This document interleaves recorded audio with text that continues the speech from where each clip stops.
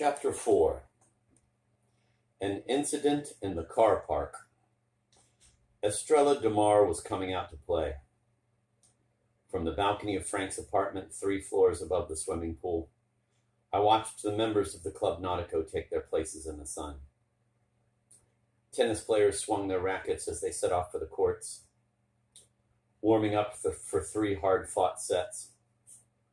Sunbathers loosened the tops of their swimsuits and oiled themselves beside the pool, pressing their lip gloss to the icy, salty rims of the day's first margaritas. An open-cast gold mine of jewelry lay among the burnished breasts. The hubbub of gossip seemed to dent the surface of the pool, and indiscretion ruled as the members happily debriefed each other on the silky misdemeanors of the night.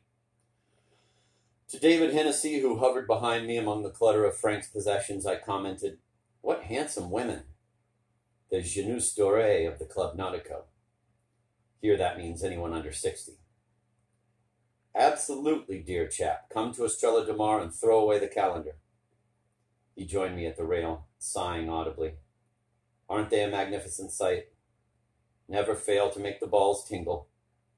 Sad, though, in a way, while they're showing their nipples to the waiters, their host is sitting in a cell in Zarzula jail." Hennessy laid a feather-light hand on my shoulder. "Dear boy, I know. But Frank would be happy to see them here. He created the Club Nautico. It owes everything to him. Believe me, we've all been hoisting our pina coladas to him." I waited for Hennessy to remove his hand, so soft against my shirt that it might have belonged to the gentlest of importuning panders.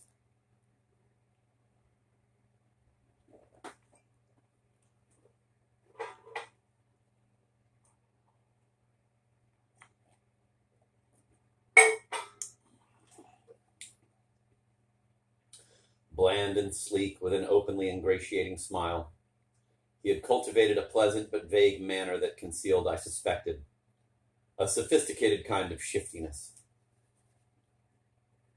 His eyes were always elsewhere when I tried to catch them. If the names in his Lloyd's syndicate had prospered, even that unlikely outcome would have had an ulterior motive.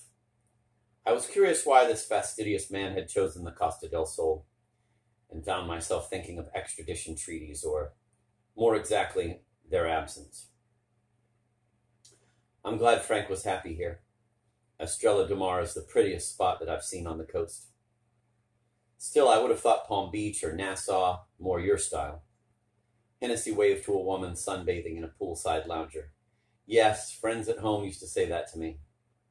To be honest, I agreed with them when I first came here. But things have changed. This place isn't like anywhere else, you know. There's a very special atmosphere. Estrella DeMar is a real community.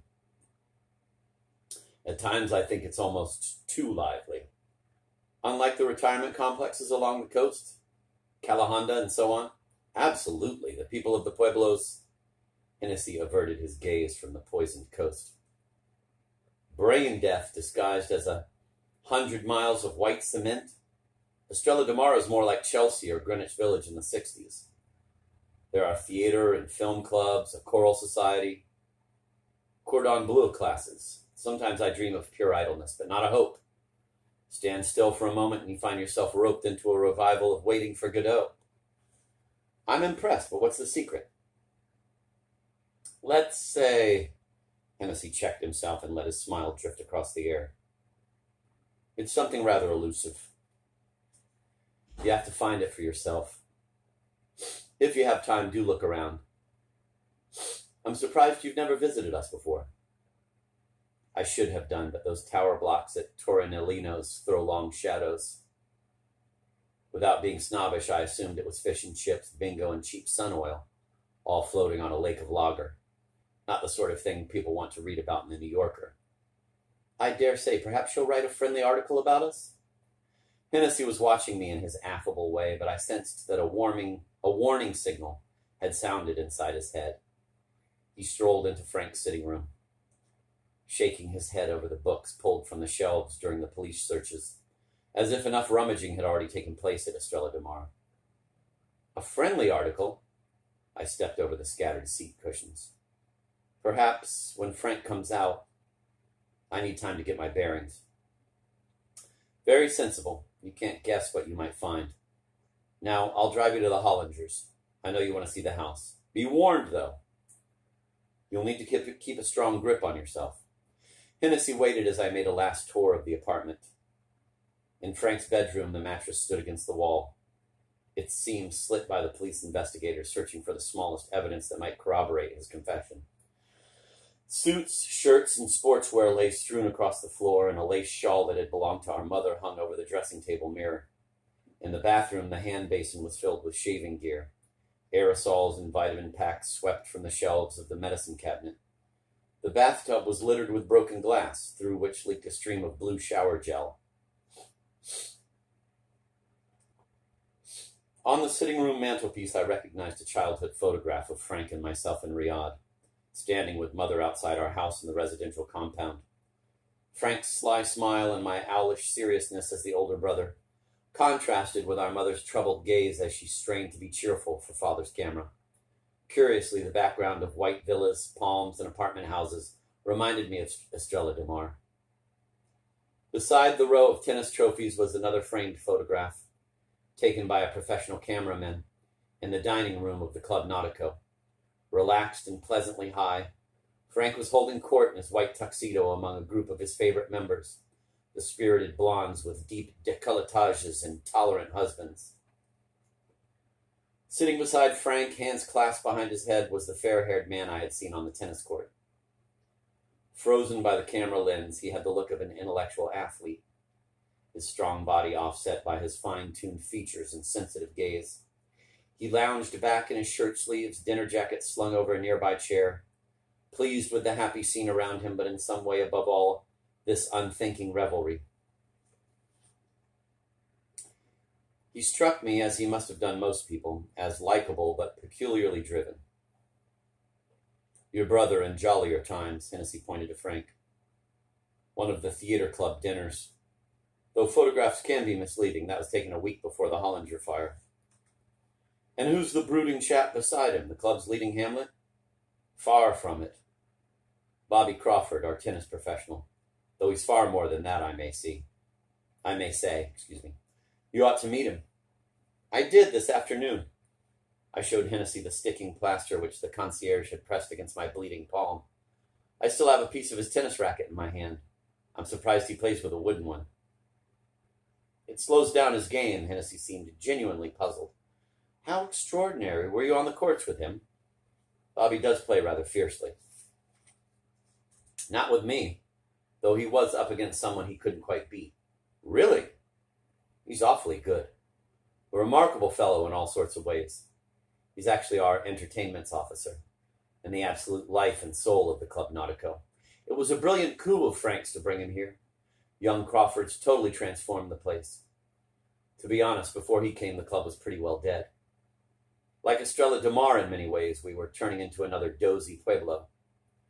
Bobby threw himself into everything, fencing, drama, squash. He opened the disco downstairs, and he and Frank set up the Admiral Drake Regatta. 40 years ago, he'd have been running the Festival of Britain. Perhaps he still is. He's certainly preoccupied with something. Yet he looks so young. Ex-Army man. The best junior officers stay young forever. Strange about that splinter of yours. I was still trying to prise the splinter from my hand as I stared at the charred timbers of the Hollinger house. While Hennessy spoke to the Spanish chauffeur on the intercom, I sat in the passenger seat beside him, glad that the windshield and the wrought iron gates lay between me and the gutted mansion. The heat of the conflagration still seemed to radiate from the bruised hulk, which sat atop its hill like an ark put to the torch by a latter-day Noah. The roof joists jutted from the upper walls, a death ship's exposed ribs, topped by the masts of the chimneys. Scorched awnings hung from the windows like the shreds of sails, black flags flapping a sinister semaphore. Right, Miguel will let us in. He looks after the place, or what's left of it. The housekeeper and her husband have gone. They simply couldn't cope. Hennessy waited for the gates to open. It's quite a spectacle, I must say. What about the chauffeur? Do I tell him that I'm Frank's brother? He may... No. He liked Frank. Sometimes they went scuba diving together. He was very upset when Frank pleaded guilty, as we all were, needless to say. We entered the gates and rolled onto the thick gravel. The drive rose past a series of terraced gardens filled with miniature cycads, bougainvillea, and frangipani. Sprinkler hoses ran across the hillside like the vessels of a dead blood system.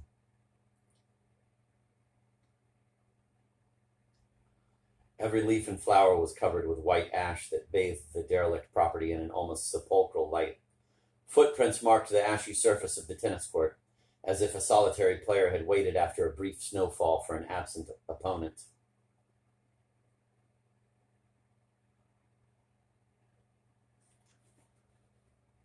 A marble terrace ran along the seaward frontage of the house, scattered with roof tiles and charred sections of wooden gabling. Potted plants still bloomed among the overturned chairs and trestle tables. A large rectangular swimming pool sat like an ornamental reservoir beside the terrace. Constructed in the 1920s, so Hennessy told me, to suit the tastes of the Andalusian tycoon who had bought the mansion. Marble pilasters supported the podium of the diving board, and each of the gargoyle spouts was a pair of carved stone hands that clasped an open-mouthed fish. The filter system was silent, and the surface of the pool was covered with waterlogged timbers, floating wine bottles and paper cups, and a single empty ice bucket.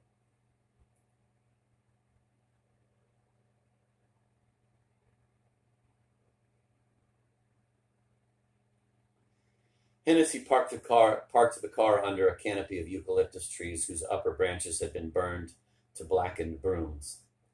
A young Spaniard with a somber face climbed the steps from the pool, gazing at the devastation around him as if seeing it for the first time. I expected him to approach us, but he remained 30 feet away, staring at me stonily. "Miguel, the Hollinger's chauffeur," Hennessy murmured. "He lives in the flat below the pool." A little tact might be in order if he asked any questions. The police gave him a hell of a time. "Was he a suspect?" "Who wasn't?" Poor chap. His whole world literally fell in on him. Hennessy took off his hat and fanned himself as he gazed at the house. He seemed impressed by the scale of the disaster, but otherwise unmoved, like an insurance assessor surveying a burned-out factory. He pointed to the yellow police tapes that sealed the embossed oak doors. "Inspector Cabrera doesn't want anyone sifting through the evidence, though God only knows what's left. There's a side door off the terrace we can look through. It's too dangerous to go inside the place." I stepped over the shattered tiles and wine glasses at my feet. The intense heat had driven a jagged fissure through the stone walls, the scar of a lightning bolt that had condemned the property to the flames. Hennessy led the way towards a loose French door levered off its hinges by the firemen. Wind gusted across the terrace, and a cloud of white ash swirled around us like milled bone, restlessly hunting the air. Hennessy pushed back the door and beckoned me towards him, smiling in a thin way like a guide at a black museum. A high-ceilinged drawing room looked out over the sea on either side of the peninsula. In the dim light, I found myself standing in a marine world, the silt-covered stateroom of a sunken liner. The Empire furniture and brocaded curtains, the tapestries and Chinese carpets were the decor of a drowned realm, drenched by the water that had poured through the collapsed ceiling. The dining room lay beyond the interior doors, where an oak table carried a pile of lathes and plaster and the crystal debris of a chandelier. I stepped from the parquet flooring onto the carpet and found my shoes sinking as the water welled from the sodden fabric. Giving up, I returned to the terrace where Hennessy was gazing at the sunlit peninsula. "It's hard to believe one man started this fire," I told him. "Frank or anyone else, the place is completely gutted." "I agree." Hennessy glanced at his watch, already keen to leave. "Of course, this is a very old house. A single match would have set it going." The sounds of a tennis game echoed from a nearby court. A mile away, I could make out the players at the Club Nautico, a glimmer of whites through the haze. "Where were the Hollingers found?" "I'm surprised they didn't run onto the terrace when the fire started." "Sadly, they were upstairs at the time." Hennessy pointed to the blackened windows below the roof. "He was in the bathroom next to his study. She was in another of the bedrooms." "This was when? About 7 o'clock in the evening? What were they doing there?"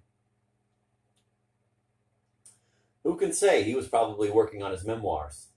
She might have been dressing for dinner. I'm sure they tried to escape, but the intense blaze and the ether fumes must have driven them back. I sniffed at the damp air, trying to catch a scent of the hospital corridors of my childhood, when I had visited my mother in the American clinic at Riyadh. The air in the drawing room carried the mold-like odors of an herb garden after a rain shower. Ether. There's something curious about that. Hospitals don't use ether anymore. Where was Frank supposed to have bought all this bottled ether? Hennessy had moved away, watching me from a distance, as if he had realized for the first time that I was a murderer's brother. Behind him, Miguel stood among the overturned tables. Together they seemed like figures in a dream play, trying to remind me of memories I could never recover. Ether. Hennessy pondered this, moving aside a broken glass with one shoe. Yes, I suppose it does have industrial uses. Isn't it a good solvent? Must be available at specialist laboratories. But why not use pure petrol? Or lighter fuel, for that matter? No one would ever trace the stuff. I take it Cabrera tracked down the lab that's supposed to have sold this ether to Frank? Perhaps, but I somehow doubt it. After all, your brother pleaded guilty. Hennessy searched for his car keys. Charles, I think we ought to leave. You must find this a dreadful strain. I'm fine. I'm glad you brought me here. I pressed my hands against the stone balustrade, trying to feel the heat of the fire. Tell me about the others. The maid and the niece. There was a male secretary? Roger Sansom, yes, decent fellow. He'd been with them for years, almost a son. Where were they found? On the first floor. They were all in their bedrooms. Isn't that a little odd? The fire started on the ground floor. You'd expect them to climb out through the windows. It's not that long a jump. The windows would have been closed. The entire house was air-conditioned. Hennessy tried to steer me across the terrace, a curator at closing time ushering a last visitor to the exit. We're all concerned for Frank and absolutely mystified by the whole tragic business. But try to use a little imagination. I'm probably using too much. I assume they were all identified? With some difficulty.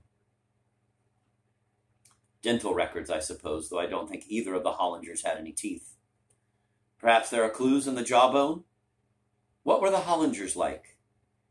They were both in their 70s? He was 75. She was quite a bit younger, late 60s, I imagine. Hennessy smiled to himself as if fondly remembering a choice wine. Good-looking woman. In an actressy way, though a little too ladylike for me. And they came here 20 years ago? Estrella Dumar must have been very different then. There was nothing to see, just bare hillsides and a few old vines, a collection of fishermen's shacks and a small bar. Hollinger bought the house from a Spanish property developer he worked with. Believe me, it was a beautiful place.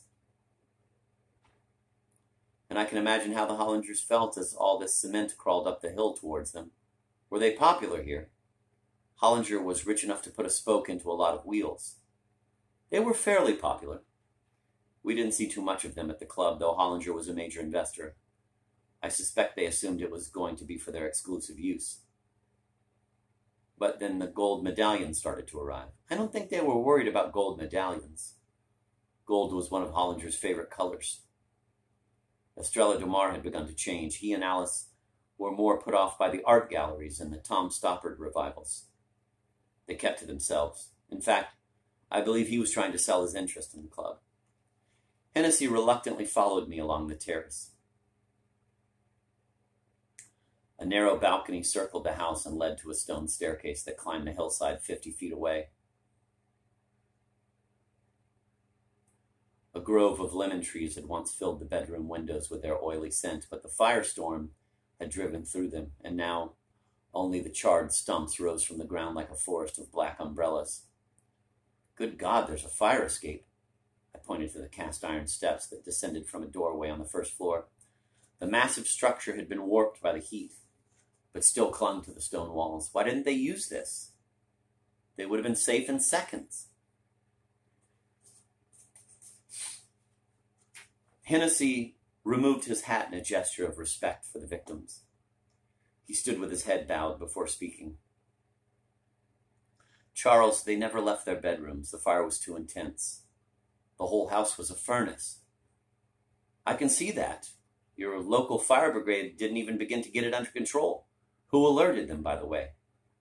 Hennessy seemed hardly to have heard me. He turned his back on the house and gazed at the sea. I sensed that he was telling me only what he knew I would learn elsewhere.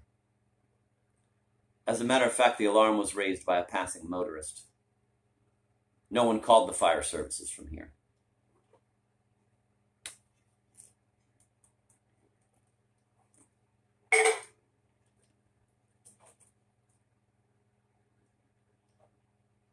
And the police? It didn't arrive until an hour later.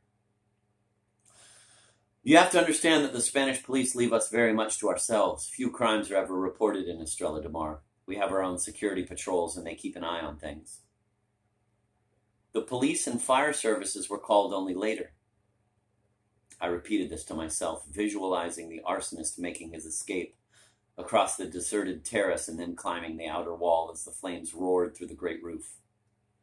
So apart from the housekeeper and her husband, there was no one here? Not exactly, Hennessy replaced his hat, lowering the brim over his eyes. As it happens, everyone was here. Everyone? Do you mean the staff? No, I mean... Hennessy gestured with his pale hands at the town below. La toute Estrella de Mar. It was the Queen's birthday. The Hollingers always threw a party for the club members. It was their contribution to community life. A touch of noblesse oblige about it, I have to admit, but they were rather nice shows. Champagne and excellent canopies. I cupped my hands and stared at the Club Nautico, visualizing the entire membership decamping to the Hollinger mansion for the loyal toast. The fire took place on the night of the party. That was why the club had closed. How many people were actually here when it started? Everyone. I think all the guests had arrived. I suppose there were about 200 of us. 200 people. I walked back to the south face of the house, where the balcony overlooked the swimming pool and terrace.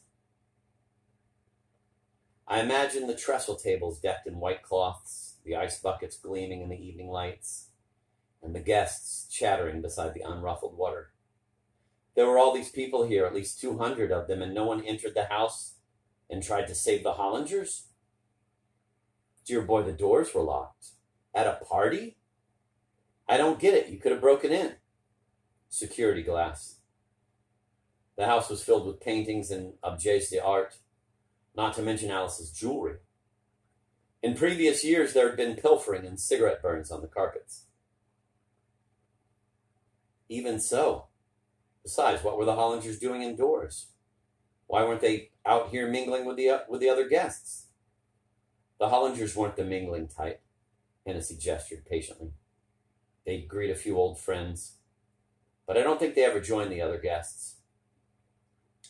It was all rather regal. They kept an eye on things from the first floor veranda. Hollinger proposed the Queen's toast from there, and Alice would wave and acknowledge the cheers. We had reached the swimming pool, where Miguel was raking the floating debris from the water at the shallow end. Piles of wet charcoal lay on the marble verge. The ice bucket floated past us, an unraveled cigar inside it. David, I can't understand all this. The whole thing seems...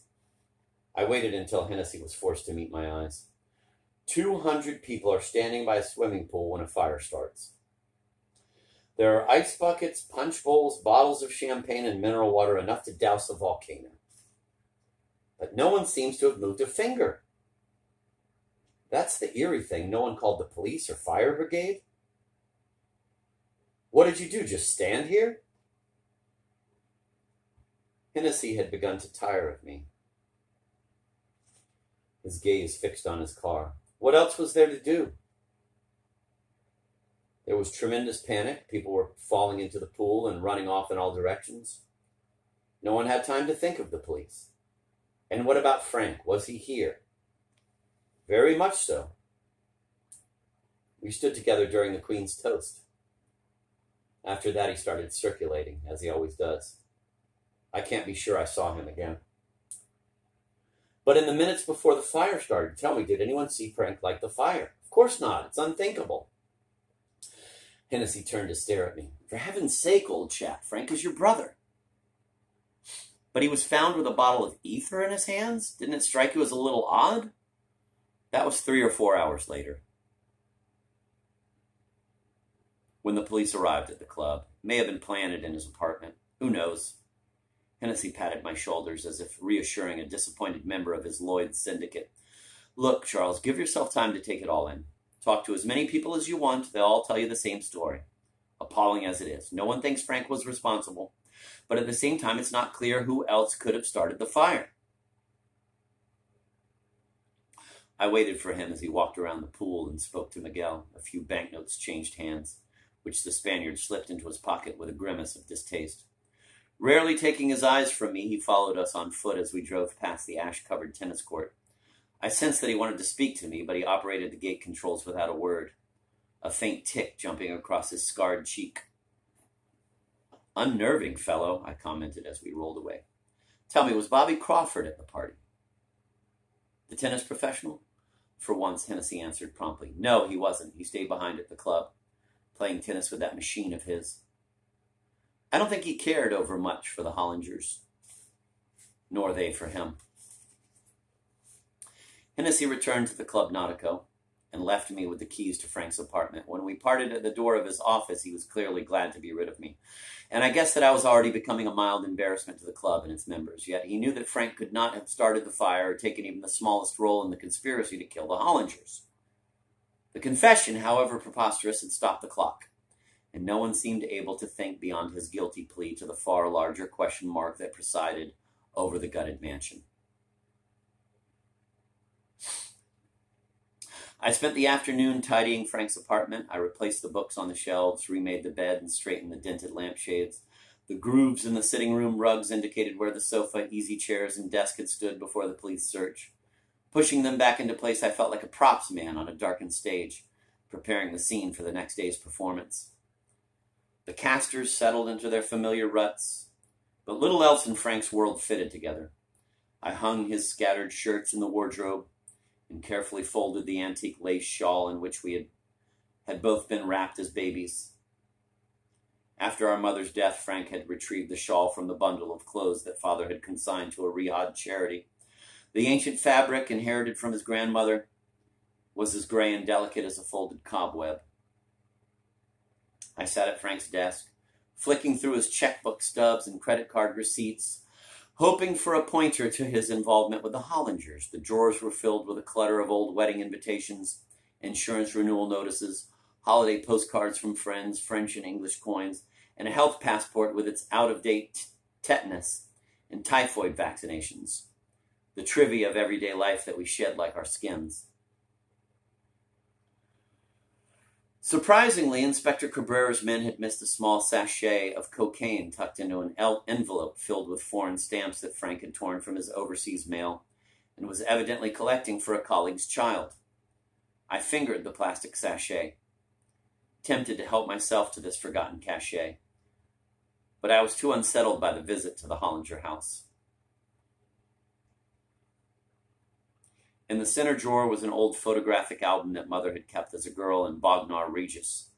Its chocolate box covers and marbled pages with their Art Nouveau frames seemed as remote as the Charleston and the Hispano Suiza. The black and white snap showed an overeager little girl trying hopelessly to build a pebble castle on a shingle beach, beaming shyly by her father's side and pinning the tail on a donkey at a birthday party. The flat, sunless world was an ominous start for a child so clearly straining to be happy, and scant preparation for her marriage to an ambitious young historian and Arabist. Prophetically, the collection came to a sudden end a year after her arrival at Riyadh, as if the blank pages said everything about her growing depression.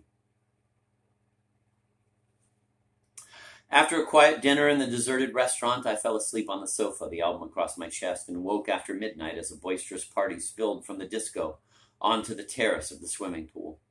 2 men in white dinner jackets were splashing across the pool, wine glasses raised to toast their wives. who were stripping to their underwear beside the diving board. A drunken young woman in a gold-sheathed dress tottered along the verge, snatched off her stiletto shoes and hurled them into the water.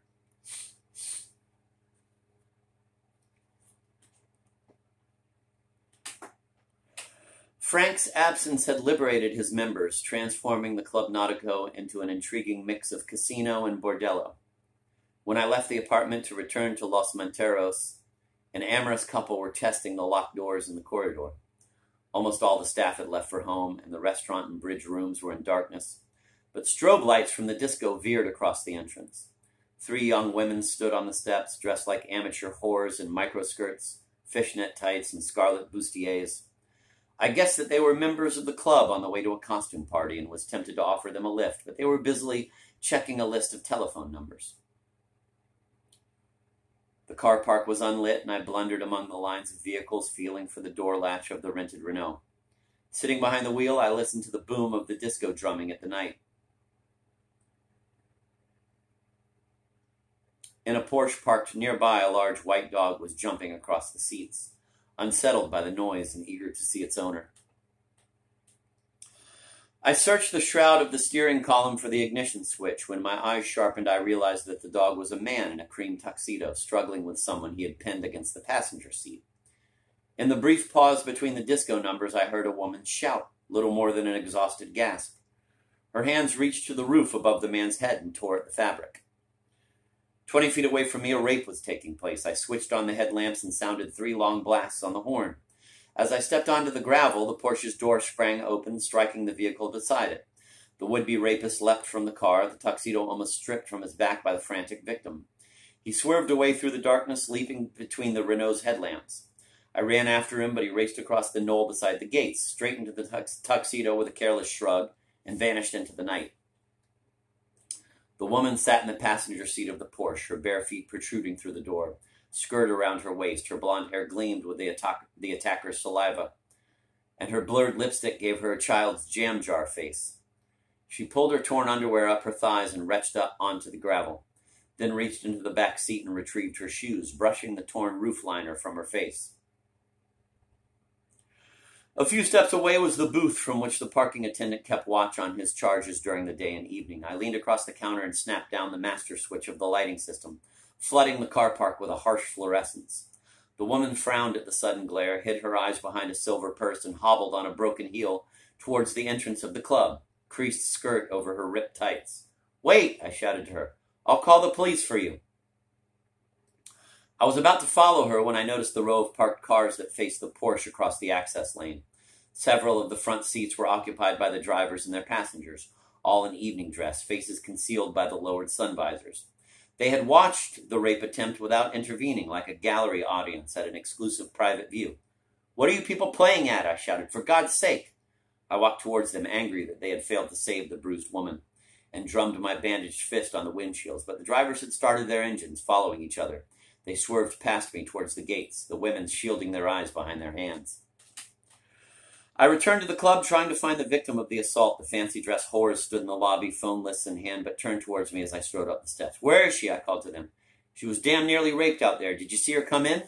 The 3 gazed wide-eyed at each other and then began to giggle together, minds slewing across some crazed amphetamine space. One of them touched my cheek as if calming a child.